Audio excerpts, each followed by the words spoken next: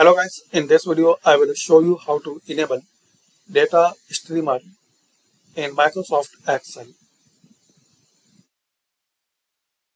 So firstly click on File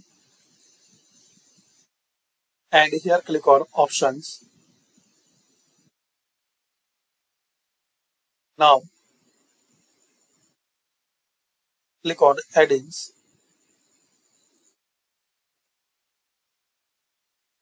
Here you will see option Manage. Click on this drop down.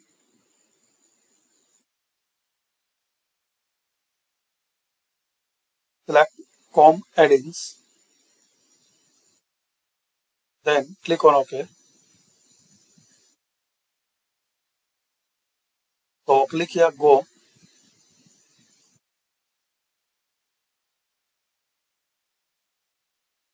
Now here you will see this first option, Microsoft Data Streamer for Excel. Select it. So check this box. Then click on OK. Now reopen your Microsoft Excel. So you will see this new tab, Data Streamer. You can connect a device. You can import data file.